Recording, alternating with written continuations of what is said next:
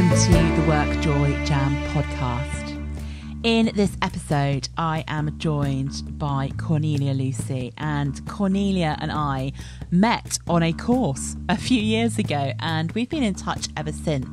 And Cornelia is a positive psychologist, and she works in the field of leadership and development. And I thought it'd be really interesting to take a question here around positive psychology and around leadership and how we can link that to joy, and to have a really great conversation about what are some of the features we find in leaders who are doing a really great job. What are some of those characteristics? What are they taking with them? How are they thinking? How are they acting? What are they doing? And we all know how critical great leadership is in organisations, but it also isn't necessarily an easy thing to do. Anyone who is in a leadership position right now, be that through actual title or the role that you perform within your role, it is a tough gig leading people. And I think it's really interesting to take the point from positive psychology about what are the things here that are those features and how might we spend some time thinking about them and developing them. So I really hope you enjoy this conversation between myself and Cornelia. Hello and welcome to the WorkJoy Jam. On this episode, I am joined by the fabulous Cornelia Lucey, and Cornelia and I have known each other for a little while, and I'm really excited to talk to her about her perspective on WorkJoy, and I think you're all going to love it too. So rather than me introduce you, Cornelia, can I get you to introduce yourself and tell us kind of your backstory and how you got to where you are today? Yes, definitely. Beth, thanks so much for having me on today. Excited to be with you. So as you know, Beth, a bit about me, my background. I am a business owner, I'm a psychologist, I'm a leadership consultant, and I'm a coach. So I'm this kind of melee or mix of different hats that I wear in the work that I do today. And I suppose a little bit of backstory about how I got to where I am now and what I'm doing now. I always start, I think, by talking to people about my family background, which has been a massive influence on me. You'll probably gasp when I tell you this. I don't think I've told you this before, Beth, but I am one of 37 first cousins just on my mum's side alone. So I come from this absolutely huge family, and then my dad has absolutely loads of aunts, uncles and cousins as well. So both my parents are Irish, and they immigrated to London back in the 70s. And I grew up in the real kind of heart of East End of London, with this massive Irish family, travelling back and forth between England and Ireland, and then growing up in the East End, surrounded by people from all over the world. So really incredible opportunity to grow up in that environment, just surrounded by people who are really single-minded about making better lives for themselves, loads of imagination, creativity, and just really got me fascinated in culture and people, and just having so many kind of relatives, cousins, family members, watching everyone kind of grow and age in their own way and develop in their own way, just always been really fascinating to me. Which is probably why my first career, I actually was a successful newspaper journalist, and I was really interested in interviewing people, doing what you're doing today. Worked for a newspaper agency in Ireland, got to interview really fascinating people like the late Amy Winehouse, talk with prime ministers from all over the world, travel with the Irish Prime Minister to China, and do all sorts of interesting experiences as a journalist. And in that field, I eventually got appointed as an education correspondent. And so I was going in and out of schools, universities, working with politicians who specialise in education, and became really interested in how we learn and how we develop even further. And I kind of had a bit of a curveball when I decided, actually, do you know what? I'm going to go and teach in a school. I want to know what that looks like. And I decided to do something called the Leadership Development Programme Teach First. And I worked in one of England's most struggling schools.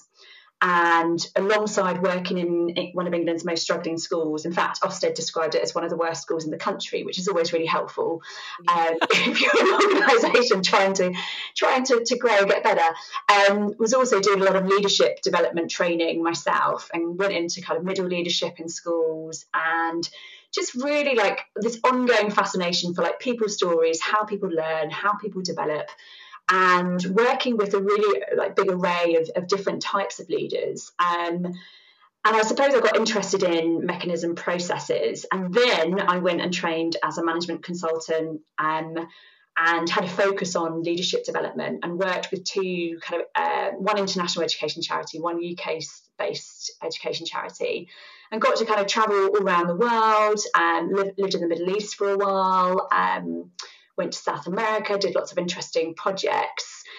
And all through, I guess, these different experiences, became really interested in the theory and the practice and the application and just the real world of how leaders behaved and developed, and how they brought the best out of others. And then also, I guess I was noticing how people were not always bringing the best out of others. And the things that I noticed in all the different array of workplaces that I was working in was the fact that wellbeing, resilience, how well people were able to bring themselves to work and do a really good job and enjoy the work they were doing, was so hugely affected by the leaders around them, and by the way that people were either supported through a kind of pro-social environment, or the way people were actually really hindered in an environment that wasn't bringing the best out of others. So I guess I had all of this kind of anecdotal evidence, and then leadership theory and understanding around, you know, what we thought in leadership brought the best out of people. I'd done a master's in leadership at UCL in London, and I felt that actually I needed to dig a bit deeper, because it wasn't just, I guess, the theories and the learning and the practice, but I wanted to understand a little bit more about what's going on in this kind of computer in our head, like what was going on in people's brains, and for them to behave the ways that they were behaving, kind of positively or not so positively. And also, what do we know about human behaviour in terms of what brought the best out of individuals and what brought the best out of teams and organisations? So about 5 years ago now, I trained as a psychologist to kind of add that string to my bow. And it's been really incredible 5 years bringing together what I know from leadership development and from psychology, and particularly looking at things like positive psychology and functioning in individuals. Like, what's the science behind that? What do we know? Where's the evidence base? And I apply that, you know, in my work now. I specifically do a lot of work with leaders and teams and organisations to develop, you know, individuals and their performance, their leadership performance, but also teams, and also just thinking about the organisation as a whole. And it's a really lovely blend of doing work that, you know, involves research. So I do a lot of research. I'm writing a book at the moment to try and draw some of that research together, and a lot of practice then, a lot of development work. And it's just a real work joy to do what I do, because I really see, you know, what are the ingredients that help leaders, their teams, their communities to alight, and how do we kind of embed those in the way that we work and develop those. And the clients I work with have just really, I guess, thrown themselves into that, wanted to explore that.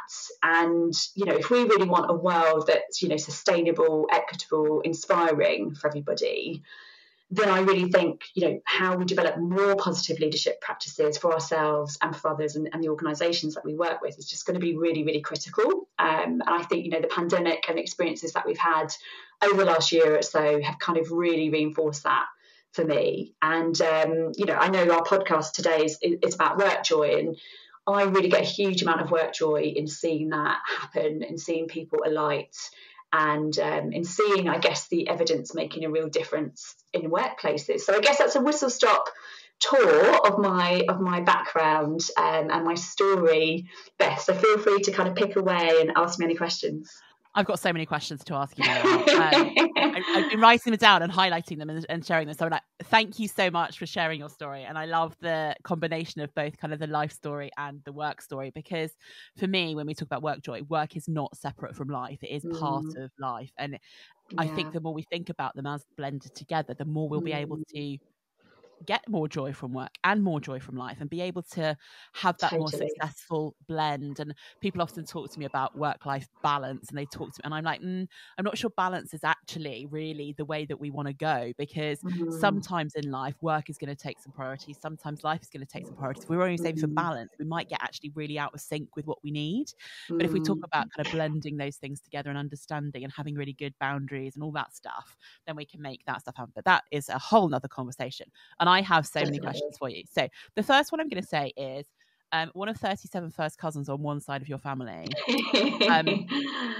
Right, I have 6 cousins in my entire family, both sides, and I struggle to keep up with them. So 37, that is a big, big family. Love that. And I'm loving kind of how you grew up. And the big word I wrote down with talking about your whole career and what you've done in your life, I wrote down this in big, bold letters and then highlighted it.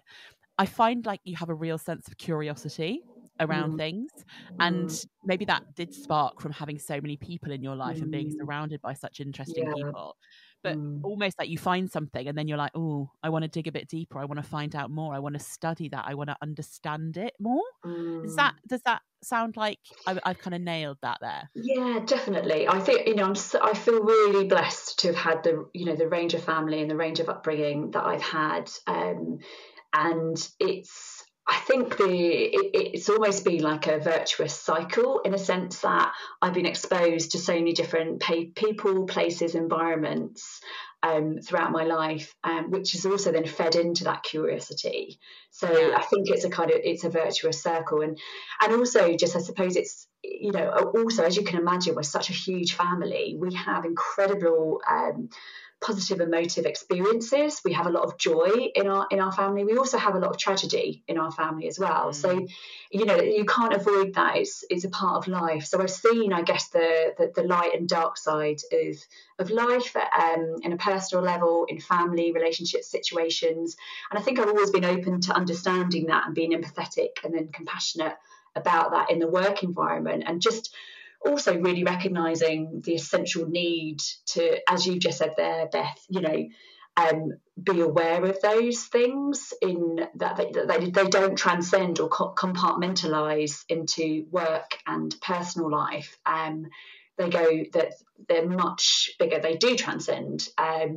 And we need to, as leaders working in organisations, to really bring the best out of ourselves and others, we've got to really own that, be honest about that, and put that forward. And, all of the research that I've done has shown that in being curious about that for ourselves, for others, and being open about that is actually a win-win situation for leaders and for everyone else around a leader in a team, in an organisation, because that curiosity, that care, that compassion and understanding that we're all living lives, and these lives are, melting pots of different experiences, will actually help us do our best work and to really enjoy the work that we're doing, if we're really honest and open about those things and authentic about those things. It's really interesting there, because you're talking about like joy and tragedy and understanding the melting pot of life there. I love that as a description. Is one of the things that I always talk about in WorkJoy, is it is definitely not about being happy 24/7, ignoring the stuff that isn't right. And it's about actually understanding that there will be light and dark. It's about understanding that you can do more to build some light, but also that there's going to be stuff that happens both in work and life. There will be tragedy, there will be sadness, there will be damn right frustrating stuff that it just annoys you. There will be all of those things. But actually, how do we capture and cultivate and focus on some of the more joyful things to help us through some of those situations, to help us work with other people? So I really love what you're talking about there. So my next question, can I jump in on that? Yeah, of course you can. Because it's like, how can we capture some of the joy, the positive emotion, the experience into that?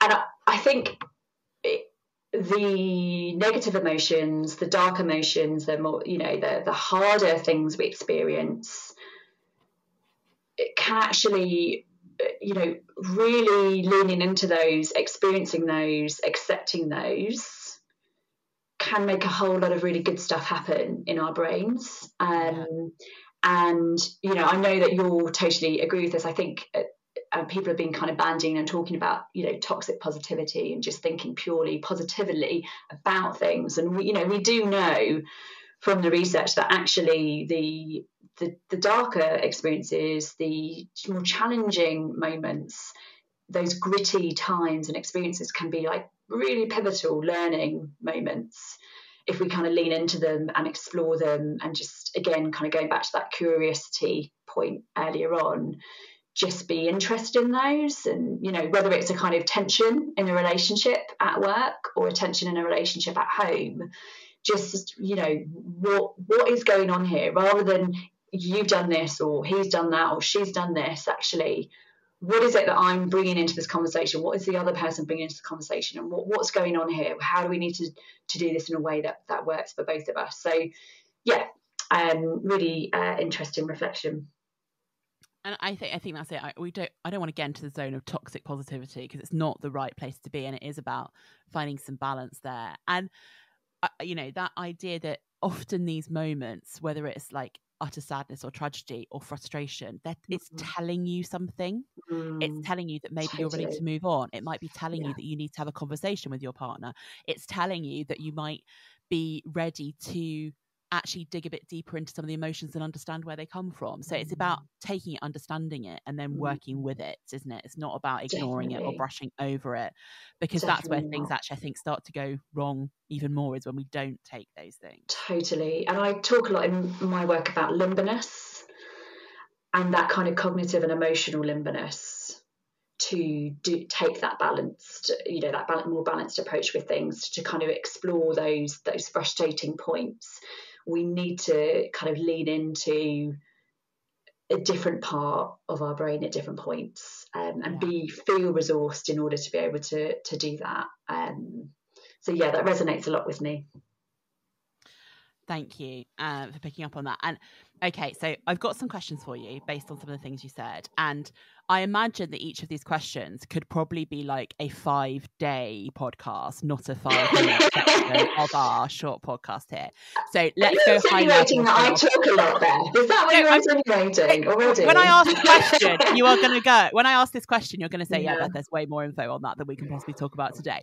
But you said it, therefore I'm going to pick up on it. And one of the questions that you said, things you were interested in, was kind of really understanding what are the ingredients that help leaders. And this is why I'm going to ask you this question. Like, so from your experience, from your research, I know you're writing the book right now around this area of leadership. I'm going to say, what are those ingredients? And I'm going to say, with a caveat of, we can't talk about all of them right now, but what have you noticed are kind of like the top things that leaders could be thinking about here to help them in this world? Totally. Yeah, no, really good question. And I like kind of slimming that down, because as you said, we could spend a long time and days talking about it. But I think there's in the research and what I'm noticing, I guess there's some really juicy behaviours coming through around what leaders do that create more optimum functioning in themselves and more optimum functioning in the people in their teams and organisations. And there's like some themes that are coming through. I think one of the caveats of this is recognising that, we are all imperfect, perfect human beings. So positive leaders, and that's a term that I use to describe leaders that bring the best out of themselves and those around them. They don't do these things 24/7. They're not always perfect. They don't kind of, live by the book on everything that they do, but they have a kind of tendency for certain ways of behaving. And I think that tendency is, being really abundant in the way that they think, being really strengths focused in the way that they think about themselves and about others. They're not kind of rigid in the way that they perceive or analyse or think about things. They're very willing to kind of think broadly about things. So going back to that kind of limber point, and be really kind of cognitively limber, and be really emotionally limber as well. So like willing to kind of lean into some of the emotions, accept the emotions, and also accept the emotions of people around them, and recognise that, going back to your point there, Beth, that emotions are signals of information, they're data, and because the person in front of me is absolutely losing their mind and getting really stressed out about something, I'm not, as a positive leader, I'm not reacting to the stress, but I'm actually holding that for a moment, and I'm being curious about what is it that's going on for this person that is making them really stressed at the moment. And, generally perceiving people as always with a good intention, so that kind of unconditional positive regard. This person's coming to me because they've genuinely got a concern about something. Okay, they're not presenting that concern to me in the best way, but there's a lot going on for this person, or I'm assuming there's a lot going on for this person, and I'm assuming that this person has a good intention, and so I'm going to work with the information that they're bringing to me and not react to that kind of more animalistic part of my brain where I could clearly just get really annoyed with this person in front of me. So they've got that kind of flexibility in the way that they think. They're also like full of hope. So I've done a lot of research into hope, and hope's a really interesting one because we see like optimism and we see hope, and quite often we think they're the same thing, whereas actually they're really different. They're really different concepts. We measure them in different ways. They manifest in different ways. And positive leaders tend to be really hopeful in a sense that they are, there's two aspects to hope. There's agency and pathways. So this idea that when we have hope, we believe in ourselves, in what we're doing, and we also are really kind of structured in creating pathways to move forward with that hope. So we've got a plan, basically. We're not just optimistically thinking positively or thinking things are all going to turn out okay. Positive leaders tend to think, I believe that in the best of myself and those around me for this to go well. And I'm also going to plan out the pathway in which we move forward with this. And obviously I won't be naming any names, but in terms of how people have dealt with the pandemic, you can see where there's been wild optimism. So people just thinking, oh, do you know what? It's all going to be absolutely fine, etc., etc., etc. And then there's been people who've been hopeful. So they've been people who have not only believed in things kind of working out well and having the agency and faith in themselves and those around them, but actually making sure that there's a plan and a pathway forward. So I guess that's the kind of third area that I'm noticing.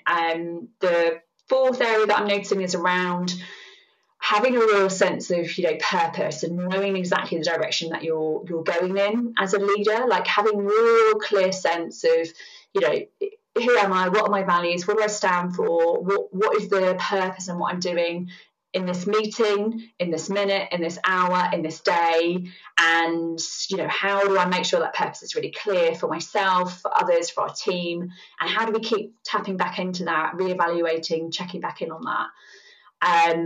And then the next area that feels really important is, sustainability and health.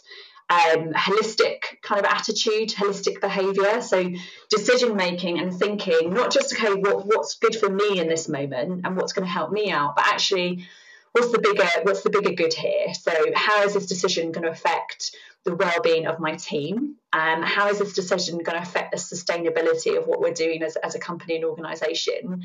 And just having a really layered and holistic approach to being healthy for ourselves, for others, for those around us. And then the other thing I guess I'm noticing a lot that's coming through in the research that we're seeing a lot that gets backed up, and it won't come as a surprise, is, having seeing that relationships and relational connection with others is so critical to how we go about our work, and just being really aware of these connections that we make with individuals, with teams, and building those connections really purposefully, drawing on those, like seeing the way we work as being underpinned by like this very clear relational fabric, and not just being about the task at hand, not just being about the technical expertise in what we do, but the much broader picture and how we connect with others, and how that connection enables us to do the best thinking, how that connection enables us to see what we do as really meaningful. And I think all these behaviours, they all complement and interact with one another in lots of different ways. But it's, there's so much more that's come through the last kind of 20 years, particularly with the growth of positive psychology, which shows us what it is that genuinely creates optimal functioning, not just kind of at an anecdotal level, but what we see through the research does. And, I guess I see my mission and my purpose as spreading that information a bit more, so that we do things in a way that's a bit more savvy, that's more purposeful for us, in a way that brings more work joy for us. And so very excited to kind of sharing that more. But as you know, Beth, I could talk about this for hours. I probably have done already. There's a lot to it. Yeah, there is. And I'm loving it. So I was sitting there writing some notes, and there's a few things that I just wanted to kind of reflect on and pull out a bit more. And so the themes that I'm hearing through all of those different aspects are things like thinking broadly and having that kind of real breadth of understanding, whether that's around kind of the well-being side of things, whether that's around the purpose, but there's that actual kind of really thinking about stuff and knowing who you are, knowing what you're about, knowing what the purpose of the organization is about, and connecting with that. So not getting stuck in the weeds of stuff, but kind of taking that bigger picture, longer term view, which I think is really interesting. I wrote down something about being psychologically yoga-like. Love that idea. There you go. You can take that one. Yeah, I will. Pop it in your book. Definitely, will do. I heard a lot when you were talking there about this, like not being rigid, being able to understand what's going on, that kind of cognitively limber. And I was thinking, kind of in my brain, limber always goes to something yoga-y. And I was thinking, yeah, there is something there about how do we allow our brains to do that? And then this is another question, which we might get onto in a minute. I'll come back to it. But so many people in leadership positions, in the way the world has worked, in the traditional way, have got there because they have become a very deep expert in something and then have progressed through their expertise and their kind of brilliance technically on one thing. Yet what we're talking about here in terms of leadership of the future and where we can get excellent leadership from is actually a broader, deeper understanding of the bigger picture and not of one technical capability. And I think this is not new information to people listening to this podcast, but it is something there about how do we continue to challenge ourselves with leadership, about it not being about being good at one thing, but being able to be flexible and adaptable and understand and see and appreciate all of the cogs that make up this massive wheel. Yeah, it's really interesting. I mean, and I suppose I'm going to challenge a little bit on that, Beth, that people have got to where they are for technical expertise reasons. I think definitely to a certain extent. I also think there are other factors, from social mobility points, people's backgrounds, people's wealth to a certain extent that kind of gets people into certain positions. Gender, getting people into certain positions, being from a certain background type, etc., getting people into certain positions. And then, of course, there's some technical expertise. But, and that's not always the case either, because there are, I guess, accidentally lots of leaders who have that beautiful combination. And you and I have worked with them and know those people. But yeah, I think kind of going to a point about leadership of the future and that needing to be more flexible. And, I think it makes me think about, needing more diversity in our workforce, for the first, in the first instance, gender diversity, ethnic diversity, and just getting, going back to my childhood experience of growing up in the East End of London, surrounded by people, of all shapes and sizes, all sorts of backgrounds, doing all really interesting things with incredible creativity, curiosity, drive, and making sure that everybody is getting the opportunity to work in all types of organisations. So it's making me think about diversity first and foremost, and needing to achieve that at all sorts of levels. I think we talk a lot about it at the moment about, racial diversity, but I think, one of the areas that we're maybe not talking enough on is also kind of social diversity as well. And again, that's another kind of tangent I could go off on. But yeah, being able to be flexible, I think it's recognising that we have to do this moving forward. I think the pandemic has brought a lot of lessons home to people. I think we've seen that the companies and the organisations that have offered a bit more flexibility to their employees have got that flexibility back in bucket loads. the leaders that are compassionate, who are mindful about their employees, who have conversations about these the challenges that people might be facing, that is creating a much more return for those organisations than those that are being a lot more rigid, I guess, in the way that they're approaching things. I think it's really difficult, given the responsibilities that leaders have on their shoulders and everything that leaders are tasked with doing. It's a really hard thing to do, but I think we need to be really encouraging and culturally demanding of greater self-awareness and other awareness, and that needs to be something that we recruit for, that we notice, that we develop, that we appoint people in positions of authority when they are being really really self-reflective, really self-aware, and conscious of everything that's going on around them. So anyway, my head is kind of sparking with lots of different tangent points. So I'm probably not totally addressing the question, Beth, but don't worry. Pick me back up on.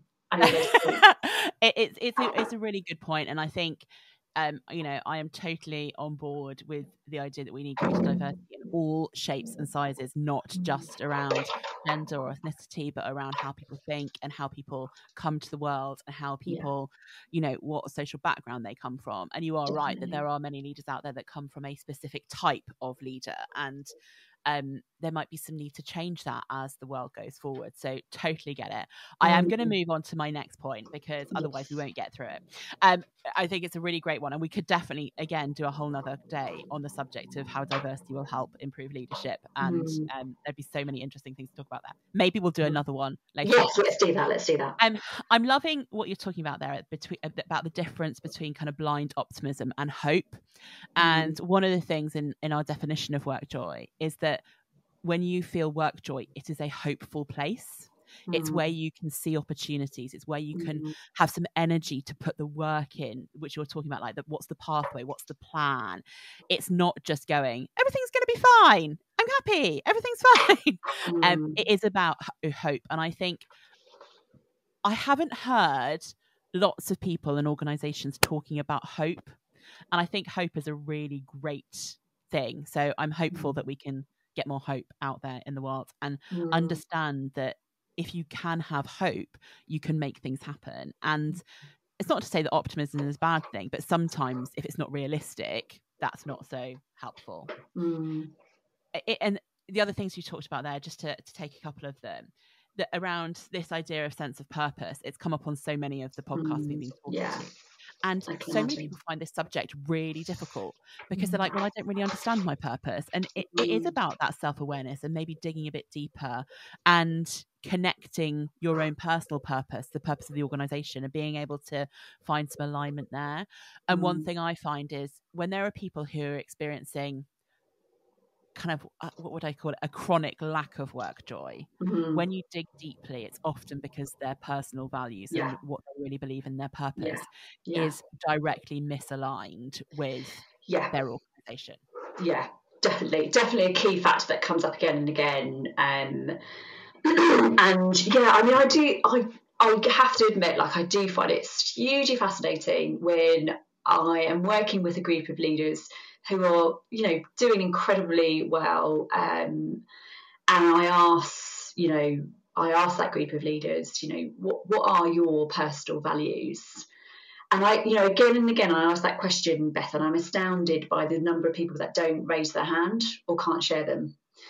And that for me is, I get naturally a little bit worried, because I know that if we don't understand our own personal values, that's going to cause all sorts of interesting overwhelm, being pulled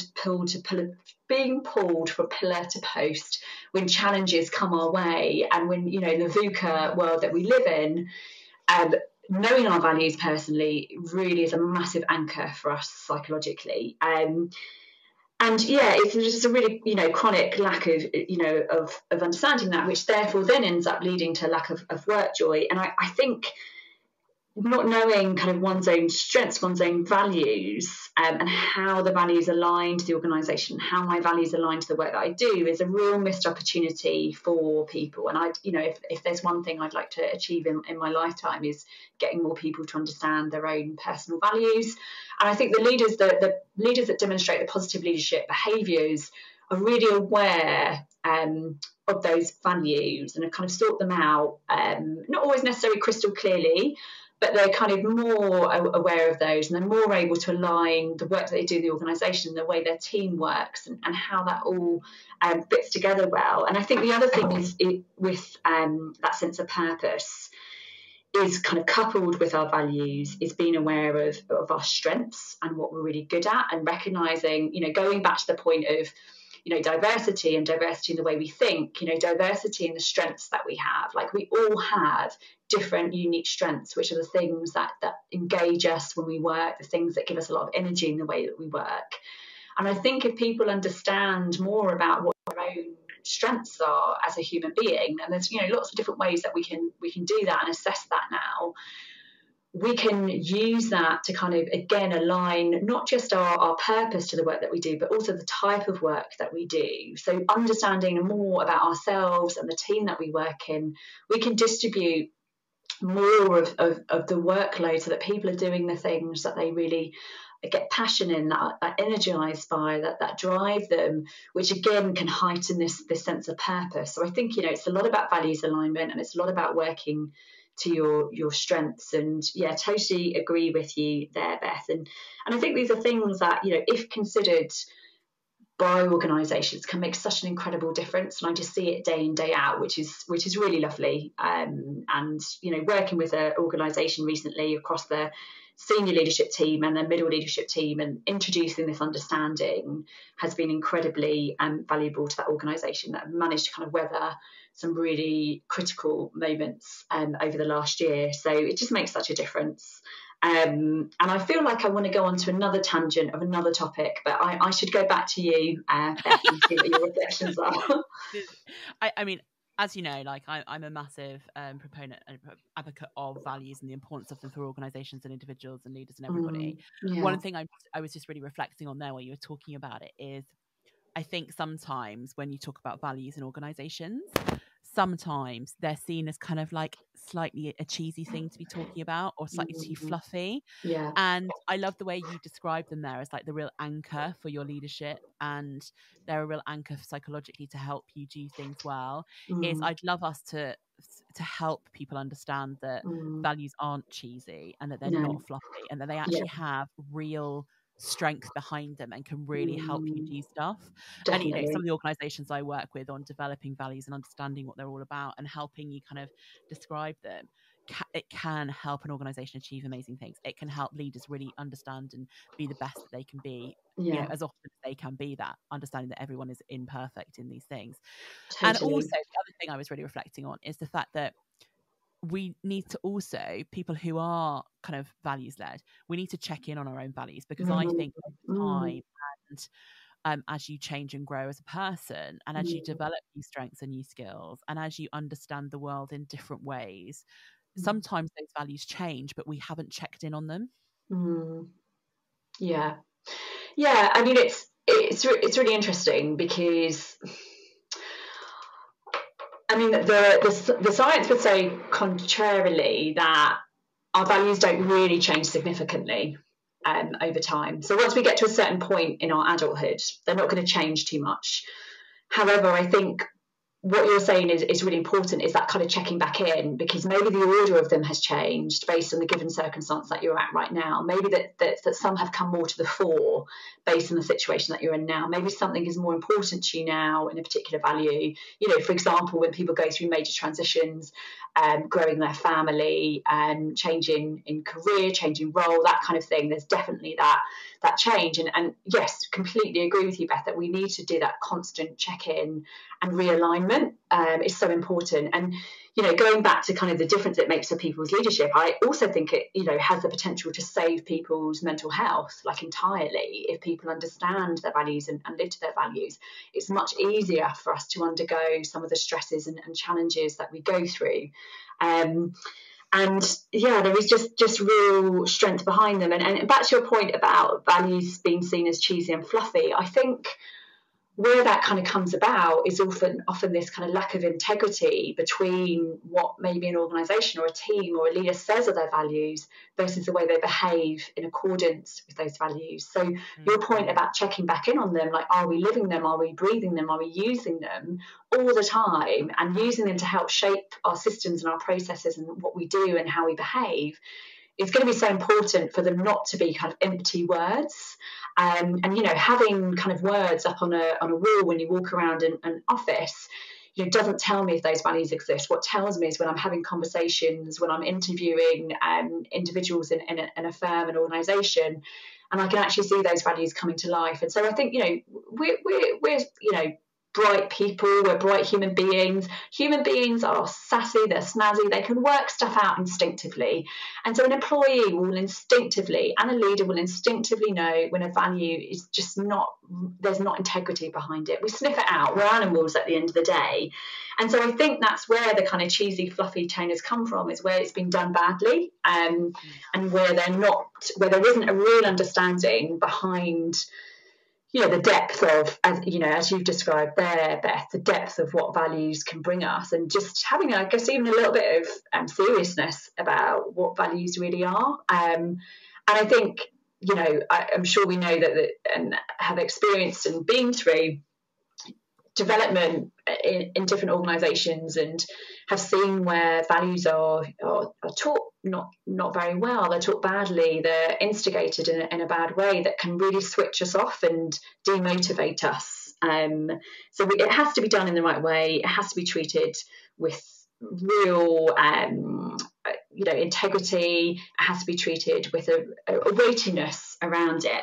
And also, I think there's something about, going to work in an organisation being told that these are your values, and these are the values of the organisation. Like, you have to, and I know that lots of organisations have brilliant recruitment processes where they look at this, but you have to really buy into those values. You have to understand those values, and just in part of the induction, understand where they're coming from. And I think, again, understand your own personal values, and how do your personal values link to the values of this organisation, and do they not link, and what does that say, and what does that mean about how much purpose you're going to get in this environment? So again, something that we could spend days talking about, but it's so important. Yeah. And what I am going to do now, because to make sure that people don't switch off because we've been talking for 4 hours, so I'm going to move us on to our quick fire questions. So we could totally talk about values. We could talk about leadership. We could talk about it for days and days and days. And thank you for sharing your insight so far. And it would be lovely to talk about some of these things more in the future. Right. Here is the quick fire questions. Are you ready? Sure. Fire away. So this is a personal one. So for you personally, what thing is always guaranteed to bring you a little bit of work joy? Yeah. So I think it's doing anything at all that is working to my strengths and values. So anything that's related to leadership, compassion, empathy, when I'm coaching, when I'm listening to what people are saying, what they're bringing, any opportunities to be enthusiastic or build relationships. So, going back to the point that we've made already, just anything values related for me or strengths related brings me so much work joy and life joy. Great. Thank you so much. Second question. Yes. What book are you currently reading? Yeah, so I'm currently rereading, because it's just a great read, a collection of essays called How to Be a Positive Leader. And it's edited by two absolutely phenomenal American women who are like gurus of positive organisations, called Jane Dutton and Gretchen Schweitzer. Two amazing women who've been really campaigning for a lot of the stuff that we've been talking about today in their very long careers. So it's a great read, really good selection of short essays. Yeah, fantastic. We can talk about that again. Yeah. What's the best or most useful bit of advice that somebody has given you in your life, in your career, that you always find yourself coming back to or passing on? Yeah, really. So I know that you knew you were going to ask me this one, Beth. I kept on coming back to something that my grandmother has always said, actually, which is your education is the one thing that can never be taken away from you. And I find this really interesting. Like, basically it's really instilled that kind of constant learning mentality, because everything we learn, everything we kind of take on board, we carry with us through life. And there's a whole kind of backstory to why she used to talk about that, you know, from living in a country that was under kind of occupation, and how that experience was for her, like having her home taken away from her and all those different things, but knowing that the things that she learnt were in her head and no one could ever take them away from her, really gave her a strong sense of meaning. So I think that's something I carry with me. And may I cheekily have a second one? Yeah, of course you can. So my second one was, and then it feels like a bit of a cliche, but I think it's a cliche we must acknowledge, which is always put your own oxygen mask on first. And I work with a lot of leaders trying to do everything and anything for everyone around them, doing an amazing job, but not necessarily looking after themselves first. And it's just so important for the sustainability of those incredibly gifted leaders to do that. So definitely always put your own oxygen mask on first. It might be a cliche, it might be a bit cheesy, but it's an important one. I don't mind. I'll allow it for this particular one. Thank you. So, thinking about advice, what is one super practical bit of advice that you could give our listeners that they could go and do today, tomorrow, the next day, every day? Something small maybe that would help them to build some work joy in their lives? Yeah, so I think it's going back to what we discussed, without sounding like a broken record. Just go and assess your own values, work out what they are, hold them close, put them in your chest, put them on your wall, work those out. There's lots of really great ways that you can do that, and just work out your own strengths as well. What are your strengths? Do they look like? How can I assess what they are? And, you know, hold those two incredibly important parts of who you are, your values and your strengths, really close to you. And I think they will resource you no end and help you out in so many different ways. And certainly something that's really helped me over the years. Fab. Thank you so much. And my final question for you is, where can our audience find out more about you and your work? Great, yeah. So I'm on LinkedIn. So Beth and I are both on LinkedIn. So you can find me under Cornelia Lucey, or my newly launched website, which is www.cornelialucey, CorneliaLucey.com. And I'd love to kind of, if people want to pick up or carry on this conversation, I'd love to hear more. Brilliant. And just so that people know, the book you're writing, when might we see it on our shelves? Yes, so good question. It's going to be a long time coming, so it won't be out until next year. So maybe we can pick back up and talk about this again next year. Fantastic. So one to look out for in the coming year. Thank you so much, Cornelia, for being with us today. We could have talked for hours on end. Maybe we'll do another one on another subject at another point in time. But thank you so much for your time. Thank you, Beth. Have a great day, and enjoy bringing lots of work joy to everyone that you're continuing to work with. Oh, I shall. Yeah. Thank you for listening to my conversation with Cornelia. There's a lot of great stuff in there, from her research, from her practical work with leaders. And there are a few things that I really pulled out. In fact, there are 3 for me that I'm really considering taking away and considering in more detail. And the first one is this idea of optimism and hope, and that sense of the future can and will be better. But not just blindly thinking that without taking any action. It's about people who can think like that and find the way towards it, find the way to action to lead people with that. And I really like the word hope. I think hopefulness is a wonderful thing. I think it helps us to keep things in perspective. I think as a leader, it really helps other people to be able to get through difficult times, challenging situations. And I love the idea of thinking that of hopefulness and optimism as a real leadership trait. I also love the second one that really stood out for me is this, again, we've heard it on many of the podcasts, this sense of purpose that people have. Understanding where you're heading, why we're doing it, not just what we're doing. Being driven by that bigger thing, whatever that bigger thing is. And I think in some places that's harder to do than others, but it's not impossible. And if you've never thought about that, either as an individual or as a team or as an organisation, it's definitely something worth having a discussion, some thinking time, some discovery on that area. And the third one, and you'd have heard lots of people on this podcast, if you listen to many episodes, talk about values. And it's so important, isn't it, to really get them, to understand them for yourself, to align them with what's going on in your organisation, to check in on them, to see if those priorities have changed for you, because different things are happening for you in your life.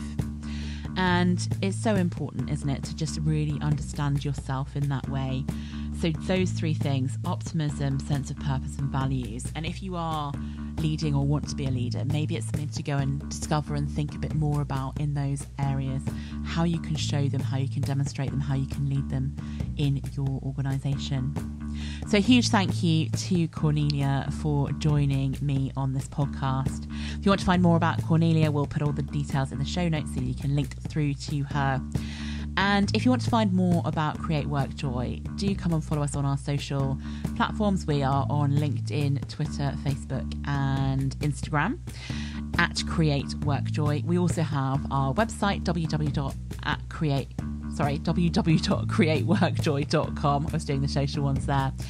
And on there you can find out more about the WorkJoy Way, which is my 16-week signature coaching program, helping you to create and cultivate more joy in your working life, and also about our growing community, the Club WorkJoy, of people who are trying to do that and working together and being inspired to make that happen.